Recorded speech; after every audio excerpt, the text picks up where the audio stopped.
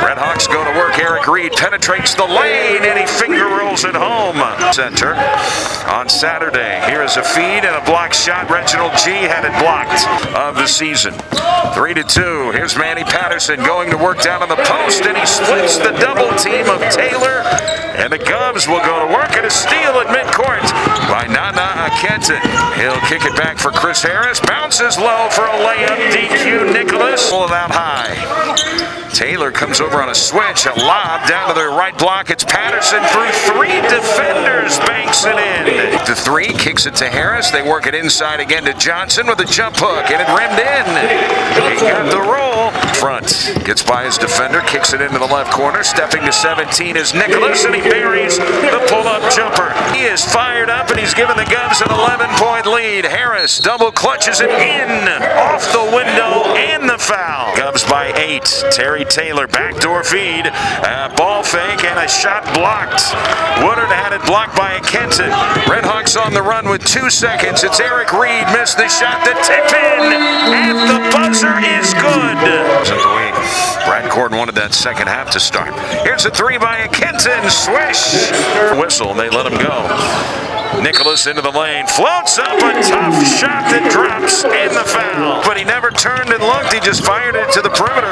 Missed jumper, but there's Agnew, and he finally scores down the right baseline. Right post against Taylor, up and under move, doesn't shoot, passes it to Dylan Branson, who pulls up in the lane and hits the jumper.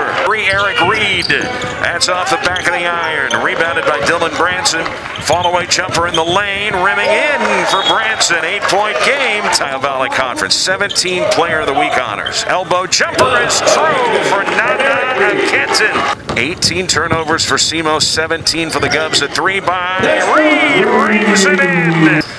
Darius Agnew hands it back here for Chris Harris. 5-point game. Harris to the right baseline, reversed it in. Pretty move. On with 58 seconds remaining. Trailing by 4, Dylan Branson hits it into Reed. Quick three. Got it. Got it. 1-point game.